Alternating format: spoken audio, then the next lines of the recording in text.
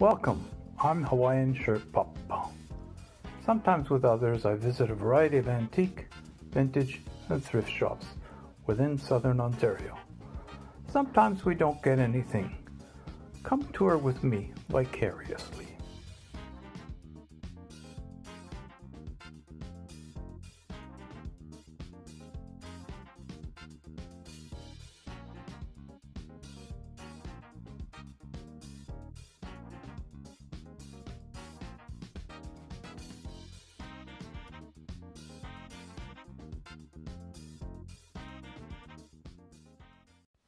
Welcome to another tour by Hawaiian Shirt Papa. This time it's the Resource Thrift Store on Upper Gage in Hamilton.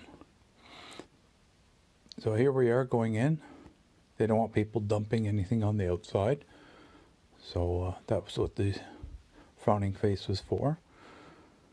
It's a nicely set up store. You come in, you see this really nice stuff right away. The windows are reasonably well done.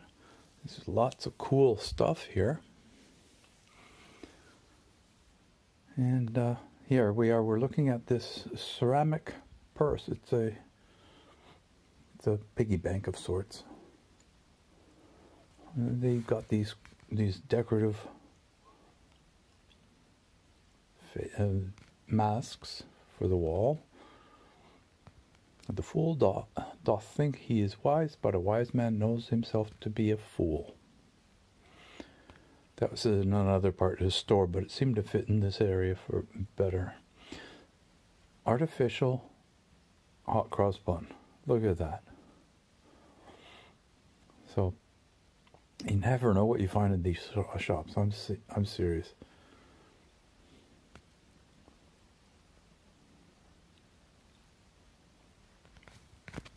Not sure what this store was prior to becoming a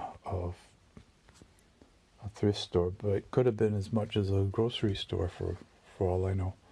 Joshua Maxwell looks I didn't know it was that modern an item. Cool little clock with a prop up leg so it could stand up. The front is set up like a small living room spaces, like rooms. And they've got all these decorative objects. And these bookcases, artwork near the top. There's artwork in numerous places in this store. Even the furniture in those living rooms has decorative items placed upon them. So it's not a tiny small store, but I have seen larger thrift stores than this. Out of this group of stores, of the resource stores, this is definitely the larger one.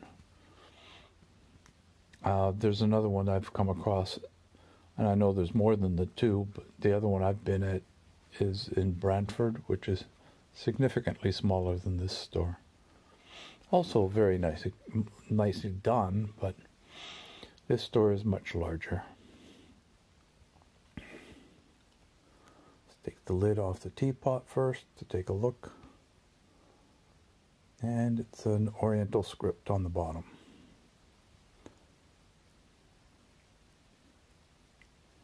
Very nice teapot otherwise.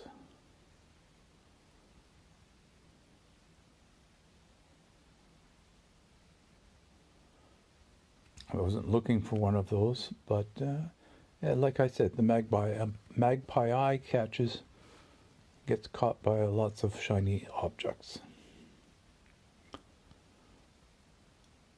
The cabinet, those units were probably also for sale without the contents. Here's one of those. Here's a second. There's at least 3 or 4 of those kind of settings that they've set up to help sell them. In the end, we bought one of those shawls. I hope you can consider subscribing to this channel and put a mark on the bell so you'll see when we actually have our next video posted. Okay, thanks a lot, folks. Bye-bye.